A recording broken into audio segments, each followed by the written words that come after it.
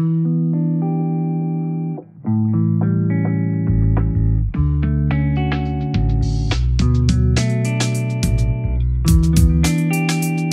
now listening to the Mental Health Check-In Podcast. Good morning, good afternoon, good evening, and good night to everyone listening at whatever time you're listening. I am your host for the morning, the afternoon, the evening, and the night, Joe Anthony Myrick, and this is the Mental Health Check-In Podcast, a podcast that wants you to heal through mental health awareness. Because the more we learn, the more we heal. And today, we're going to be learning from Zen Ase. Zen Ase is so many things. Poet, a writer, an author, an activist, an event promoter, even a podcaster. She wears many different hats, and for this episode, she was kind enough to wear the mental health check-in hat just to share her journey with us, as well as just share some useful tips as far as what to do when you feel like you're cracking under pressure, how to get through tough times when you feel hopeless, and other things of that nature. I feel like a lot of people can learn a lot from this episode, so I'm going to transition from that conversation really quickly. But first, I just want to make sure that you know where to find her in case you listen to this and decide you want to see and hear more of Zen Ase. Zen Ase can be found on Instagram at Zen Ase Poetry, Twitter at Ase Poetry. She's on YouTube and Facebook. And her podcast, Zenergy, that's ZENNURGY, can be found on all podcasting platforms, much like this podcast, the Mental Health Check-In Podcast, which you can find on YouTube, Spotify, Apple Podcasts, Google Podcasts, Anchor, Breaker, UpliftUnited.com, and anywhere else you get your podcast from. You can also follow us on Twitter at CheckinPod and Instagram at Check-In Podcast. And last but not least, but most importantly, if you find yourself or a loved one in a deep state of depression, that's a simple podcast episode or even therapy or anything can pull you out of, and you think that you or someone you know may be at risk, then please refer to the description where you can find some hotline numbers to speak to someone. But for now, with all that said, let's just dive right into this. How you feeling emotionally, physically, just how you feeling in general? I'm feeling great. I'm glad to hear that. And you do a lot of things. You do poetry, you do comedy, you do a podcast now. The main thing I want to talk about is the fact you have a new book coming out. Or is the book out already? I have a goal setting package that I put out, which includes a 20-page workbook. So that is the book portion of it, I guess you would say. I have a book that's already released. It's on Amazon called Attracting Abundance Through Revamping Your Mindset. And that's, again, a mini book. It's about a 20-page book too. So I've been working on kind of mini books. People are busy. They want something they can, read, digest, or something they can come back to in increments, which is what the workbook is. And so I haven't done a longer book yet that I've published yet. I'm working on one, but everything I've published so far has been kind of a miniature version. Okay, cool. Well, since you brought it up, first I want to ask, what does revamping your mindset mean to you, and how did you revamp your mindset? I actually wrote that book during COVID, of course. So it's a recent book that I published last year. I'm an artist. I'm a poet. I do live shows. So when COVID happened, my last show was the Ides of March 15th, which is, anybody knows Julius Caesar, he got killed on the Ides of March. He was, warned to beware the Ides of March. So that was actually my last live show. And then everything shut down. And normally the spring and summer is my busiest period. I get booked a lot. I have a lot of shows. And so it was very overwhelming, probably for every business owner in America, in the world, to realize that everything that they had planned was now on hiatus. Most people were not in the e-commerce, sector. as much as they are now. And so there was a lot of revamping. So when I say revamping my mindset, I had to go into how do I cope with this new reality? How do I rebrand myself as an artist, as a person? How do I get out of the fear, the sense of overwhelm, the sense of disruption, and get back to, first off, knowing who I am and that at my core, I haven't changed. Yes, the entire world has changed, but I haven't changed. And kind of grounding myself back into that, and then realizing that I still had a lot of opportunities. I just had to change the way I was doing things. So to me, revamping is changing, adjusting, resetting, and so that's what I had to do. And that was what the book was about. And that's what the workbook is about. Can you tell me a little bit about the contents of this workbook? Like how, if I wanted to revamp my life, so to speak, where am I going to find this book and how is it going to help me revamp my life? Well, the first book is just about one topic, which is abundance. The workbook, I'll actually kind of show it to you. This is my copy. Okay. So when you get the package, this is what the package looks like.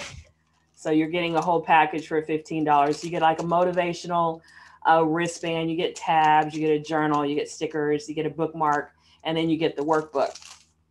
And each page of the workbook is a different concept. So the first page is abundance. So this is actually mine. And it has questions on it, journal questions. That's what the journal's for. It has a place to put like a song that makes you think of abundance, a movie, a book. It has a place to put an affirmation. Like I put, I have access to everything I need. I am abundantly supplied. So those were two of the affirmations that I wrote down. It has a place to put a goal. So like the goal that I wrote down was selling 100 of these packets, and you put a date there. And then it has a place for you to put a person that's an ancestor, someone who's already passed on, that you think you could learn from in this area, that inspires you in this area, and a person that's a contemporary. So I put Langston Hughes. He's the first Black author, poet who actually made a living from writing. And of course, he left behind an abundant legacy of essays, and plays, and poems, and short stories.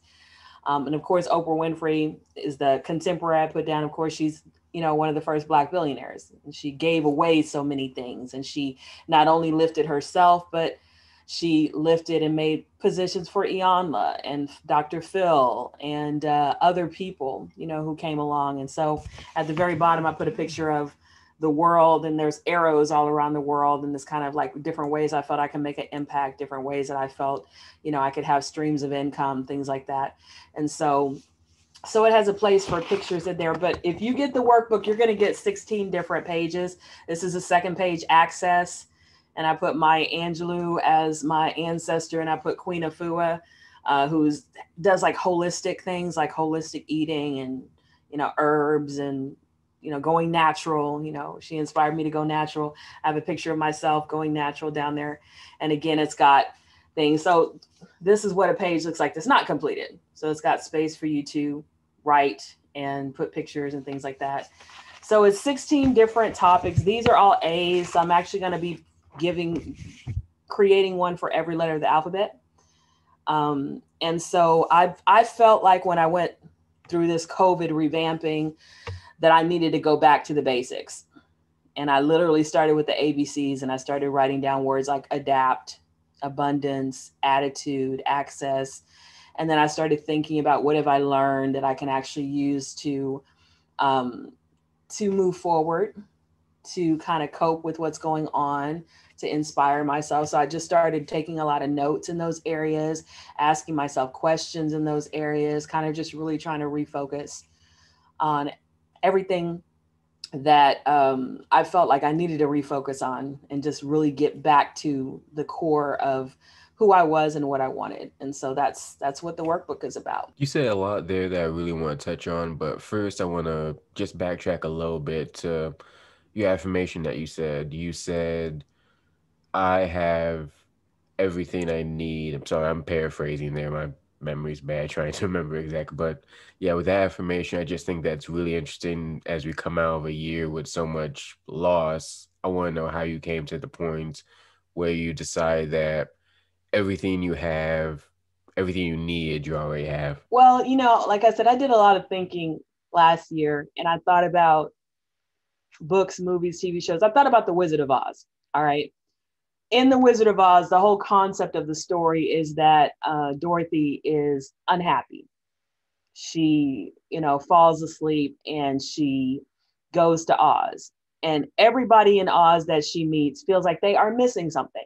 You know, the Scarecrow doesn't have brains. The Tin Man doesn't have a heart, and the Cowardly Lion has no courage. But when they're journeying, they realize they actually had it all inside of them. They just had not tapped into it. So when I look around and I look back, I think looking back is really good if you reflect correctly, because as much as we're going through things now, pretty much everybody's probably been through hard times before. You got through it then. So how did you get through it? You had something in you that helped you get through it. You had people around you possibly that helped you get through it. So as I was looking at COVID, yes, it's unprecedented, but it is a challenge. And just like any other challenge, it can be met with the same things that helped us succeed before. And so that's kind of what I was focusing on, is that I can't change the world around me. All I can do is dip within to what I have and remind myself of what I have and tap into the support system that I have, because those things haven't changed as much as the world has changed. And if I go back and I refocus, and even if I go back to certain memories and remember, well, how did I get through, when I got divorced and I was a single parent? How did I get through the death of my father, my mother? How did I get through, different illnesses that I saw people go through? How did I get through that? I got through that by doing X, Y, and Z, so that's how I kind of came to the concept of I have everything I need, because I've already gone through so many things and I've already learned from those things how to tap into certain, qualities or certain support systems or whatever it is. Reading books. I went back to a lot of books that I read before that were helpful in the past, so that's where I got that idea from. I have access to everything I need, and I have everything that I need. I just have to utilize it. I really love the sound of that, and I think it's really poignant, and I agree with a lot of it. But I guess to play devil's advocate, I suppose, I understand that a lot of people struggle with that kind of mindset. Like they struggle to look back in the past, and they struggle to, for lack of a better term, and at risk of potentially sounding insensitive, a lot of people crack under pressure. And with 2020 being such a traumatic year, they may struggle with trying to look inward and looking back on their past. So for people who fit that boat, do you have any advice you can say to them directly? I think that everyone has felt like they could crack under pressure, and everyone has felt like that song, "Don't Push Me Because I'm Close to the Edge. I'm trying not to lose my head." That song. I think everybody has felt like that. But even the people that crack under pressure, I mean, there are times when we all lose it. There are times when we all curse somebody out or throw something against the wall or cry for half a day or whatever. But when you have done that, then you still got to keep living. You still have to move on. You still have to move forward. And so I believe that if a person is still here, they haven't given up. If you're still breathing air, you haven't given up. You may be disgusted, you may be demoralized, you may be depressed, but you haven't given up. And if you haven't given up, then that means you can get up. And I think it just takes one step. You start with one step, whether it's, I'm going to go to YouTube and I'm going to play an affirmation and I'm going to do it every day, even if I don't believe it. It can't hurt me. You start with one step. You say, I'm going to get out of this bed and I'm going to walk around the neighborhood because the exercise would do me good. And I think that if people say, okay, I can start with one step, something small, something that's not, doesn't take any money, takes a little bit of effort, but not much. I'm going to start somewhere. I'm going to smile just for 5 minutes. I'm going to write down 3 things I'm grateful for, even though a lot of bad has happened. So I think that there are, in the workbook, I put a lot of things like that. Every page basically has, listen to, read a book that's a rags to riches story, or read a book on finances, or listen to a song that really motivates you, or whatever. It has little action steps, because what I believe that people don't do sometimes is they don't do the small things that actually make a big difference. Getting up and taking a walk is a small thing, but it can make you feel completely different. Smiling is a small thing, but it can actually change your mood set, your mindset and your mood. Writing down 3 things that you're grateful for. There's a woman, well, I think her name was Sarah Bonbronick or something like that. She was on the Oprah show years ago. She wrote a whole gratitude journal. That's all she sold, was just a little gratitude journal. You wrote every day 3 things that you were grateful for. And there were people that said that by itself changed their lives, that they would wake up and they would be like looking for things to be grateful for. And they found themselves noticing all these things that they were not paying attention to, that they had, but they weren't appreciative of. And then when they became appreciative of it, then they actually started attracting more of those things to them, And so this woman made a whole career out of telling people to find 3 things to be grateful for each day, So that's what I would say to that person. Do something positive, something small, something that just moves you forward. Because if you can take that little step and you can continue to put a lot of little steps together, you can get to where you want to be. A journey of 1,000 miles begins with 1 step. So just take a first step. Again, I really love the sound of that. And again, I 100% agree with you there. And with you saying all that, I kind of want to backtrack some more, because you did talk about how you had to adapt and reset, especially in last year, just with changing your surroundings, basically. But I kind of want to ask directly, and I guess I kind of did ask when I asked at the beginning how you feeling emotionally and physically, but just directly asking, how has your mental health been over the last year? Well, I think it's gone up and down. I mean, there were times when COVID first happened, probably the first 2 weeks or so, I felt very stuck. I felt confused. I felt overwhelmed. I felt a little frightened. I felt nervous and worried about a lot of things. And I just had to sit with that for a little while. Okay, I'm going to sit with this. I'm going to feel it. I'm going to acknowledge that all of this is happening. I'm going to take it in. All right. Okay. I'm taking it in. I'm breathing. Okay. All right. And then it was, okay, well, we can't stay in this mode forever. What are you going to do now? And that was when I started to meditate. I started to, just think, daydream, visualize, just started to try to do all of that. And that's when, I came up with the plan. Like I said, the whole ABCs. And originally when I came up with that plan, it was for me. It wasn't even for anybody else. I wasn't even thinking about anybody else. I was just thinking about how am I going to adapt?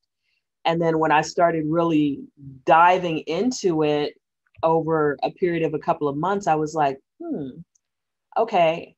And then initially I started a podcast. And again, I wasn't even thinking about anything more than just talking about this, just talking about every week was a different concept. We were going to explore it. I was going to bring people on. They were going to talk about their journey. How did this concept help them? I was bringing on, artists, entrepreneurs, all that. And then I was like, you know what? This is great to talk about it, but there needs to be more than talk to this. I need to start putting something together where people can actually begin to really embrace these concepts and bring them to life inside of their own lives. And so we're talking about from March being stuck for 2 weeks to a month of doing nothing but just coping. And then maybe the end of April, beginning to sit down and do a lot of writing and journaling and meditating. And then we're talking about maybe in August, actually starting the podcast. And then in October, launching it, because I spent time actually researching what I wanted to do and all of that, kind of finding more out about podcasting. And so I didn't even launch till October. So this has been, for me, what some people might say a long process. Other people might say that's very short, so I guess time is relative, but that's kind of the process that I went through with my mental health and with figuring out where I was going to go. And everything is unfolding. I feel like life unfolds. You take one step, it leads to another step, it leads to another step, it leads to another step. And that's why I believe in taking the first step. Just take the first step, because you don't know where it's going to lead to unless you just take the first step. And like, it's interesting when you say the first step too, like it goes back to you talking about the ABCs. Like we really had to like go back to just relearning things as if we were a child, like literally taking our first steps. And I think it's interesting, like it's not a lot of people do that. Like we always say, look inward, but like how inward are we supposed to look? How backwards are we supposed to look? And from what you've been talking about, it seems like it helps to kind of basically treat life as if you were a child learning things for the first time, like all over again. Like we change as humans every day anyway, so why not just relearn those things, relearn the basics, kind of like that's what you're getting at, right? Yeah, I feel that, well, children are resilient, and children, they don't see obstacles as much. When a child decides they're going to do something, they have no doubt that they're going to get it done. I'm going to do this. I'm going to be an astronaut. I'm going to be a basketball player. I'm going to be a famous star. They say it and they have no doubt it's going to happen. So they have this complete faith, and we lose a lot of that, as we get older and we have different things happen to us. Some people might call that naivety, but I call it faith. When I was thinking, like I said, when I was stuck for that month or so, a couple of weeks, I was just like, okay, go back to a time when you didn't feel stuck. Go back to a time when you felt like you had capabilities and you had potential and you had possibilities. Go back to that time in your head.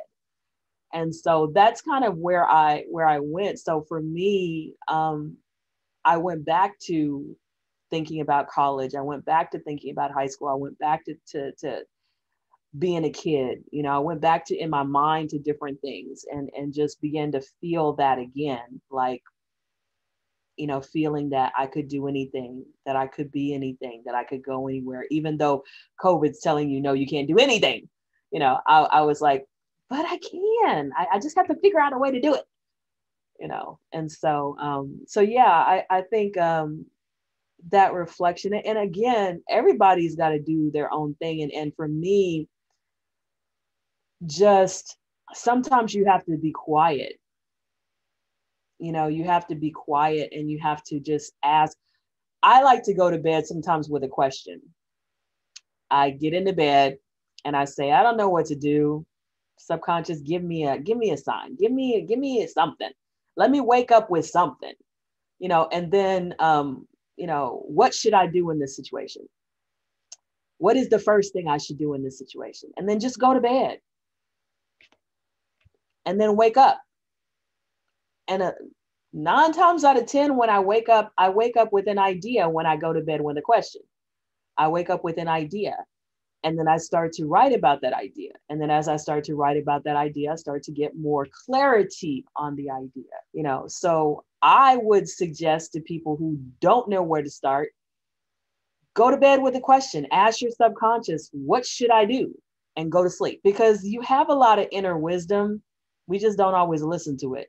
You might have a dream that gives you a lot of guidance. There's a lot of people whose businesses came to them in a dream. To backtrack a little bit to what you're saying about children being resilient and going back to kind of relearning your own steps, it ties back to really everything you do as far as like poetry, comedy, the podcast, because from what I've seen, you do a lot of what you do has to deal with growth.